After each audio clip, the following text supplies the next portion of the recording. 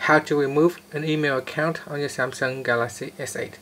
So if you no longer need to use one of the account, you can remove it from your phone. Now first, go back to your home screen by tapping on the home key and tap on apps, then launch the email app.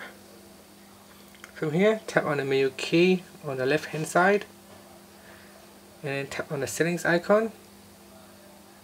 Then here, tap on the accounts at the top. At the top here, tap on delete. So first make sure that you select the account that you want to remove. On my phone at the moment I only have one account, so I'm going to remove this one. So tap on the remove button, then tap on remove. So that removing this email account from your device will delete all the account's emails, contacts and other data from the device storage.